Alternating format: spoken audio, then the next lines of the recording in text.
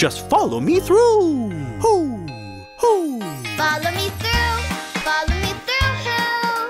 Ollie's got a Bible story for me and you. Oh, hey friends, I'm Luis.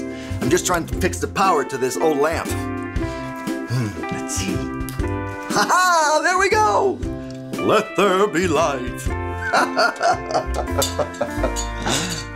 Oh, I've got a story about power. Do you want to help me build it? Then hammers up, little helpers. Ready? Uno, dos, tres, hammer! Great job, little helpers. You can put your hammers down. Now, we just need our story tools.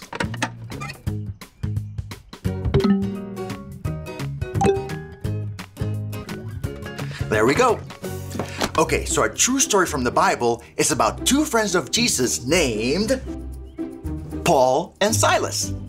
The problem was that Paul and Silas were in jail. Oof. Being in jail is no fun. Do you think they could go outside and play with their friends? Nope. Do you think they could go to the kitchen and get a snack whenever they wanted? Nope. When Paul and Silas were in jail, they had to just stay in jail. No toys, no friends.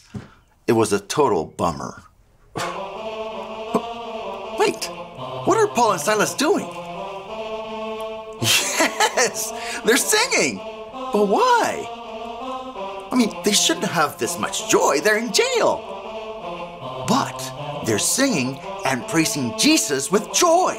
Paul and Silas knew that even if they were in jail, Jesus was still their friend. And that gave them the power to have joy. They had joy in jail. Wow. Oh, guess what happened later that night?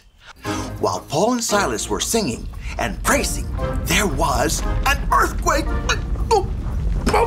Everybody shake. Whoa. And the doors to the jail flew wide open. But Paul and Silas didn't leave. They stayed to tell the guard about the power of Jesus. And then the guard had joy too. Jesus is so awesome.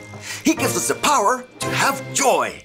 No matter where we are, at the playground or at the doctor, on sunny days, on rainy days, Jesus gives us the power to have joy. When Jesus is your friend, he gives you the power to do everything. Oh, hey there, Ollie. Tell me, who gives you the power to do everything?